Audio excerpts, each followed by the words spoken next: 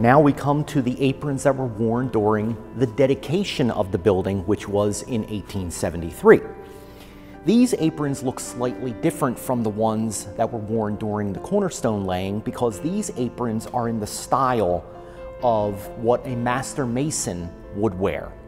And instead of having the name and number of your lodge upon the apron, these aprons were designed with the names, lodges, and why they were wearing them, with the cornerstone laying and the date on each one.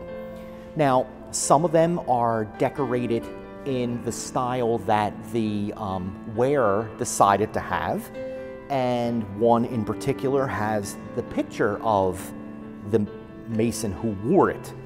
Others have information written within it, and some of them, for example, is again General Horatio Gates Sickle, so his apron just has his name written in it under the flap.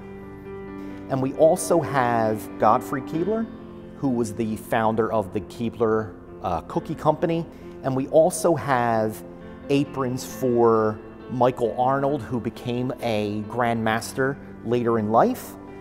And these aprons are all from the archive as well, and they are featured here in this exhibit for the 150th anniversary of the dedication of the Masonic Temple.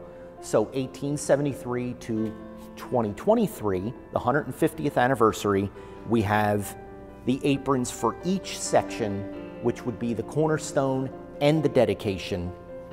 And when you come in to see this exhibit, you will see the difference in the two styles of aprons. Thank you very much. Have a great day.